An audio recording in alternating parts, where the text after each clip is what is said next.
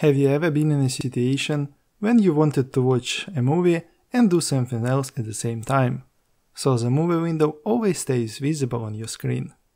Or you were running a terminal job and you wanted to monitor it while doing something else on your computer? In this video, I will show you how to enable this feature in any Linux distribution.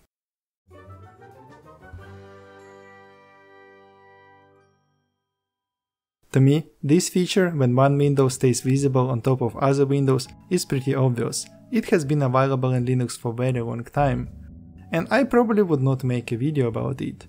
But one of my subscribers recently asked me about this feature, and he was very happy to discover it. So in this video, I would like to share with you how to enable this feature in any Linux distribution. In Plasma 5 you need to go to the Settings, Application Style, and here you go to the Window Decorations tab. And in the Buttons tab, you simply need to place this Keep Above button in your title bar. Apply. Now you have got this button. If you click on it, this window will always stay on top. As you can see now, even if I move my file manager, my settings window always stays on top.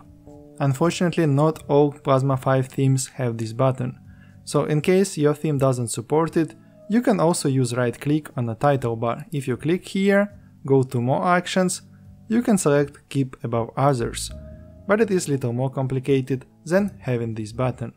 But if you use the default theme of Plasma 5, this button will be available for you.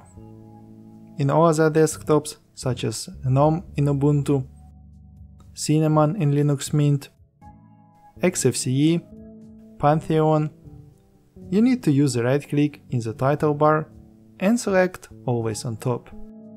This way, this window will be always visible while you can do something else with other windows. Unfortunately, these desktops don't have, or at least there is no easy way to add a button to the title bar, as I have shown you in Plasma 5 desktop. So if you like this tip, don't forget to subscribe and give a like to this video. I will greatly appreciate it. Thank you for watching.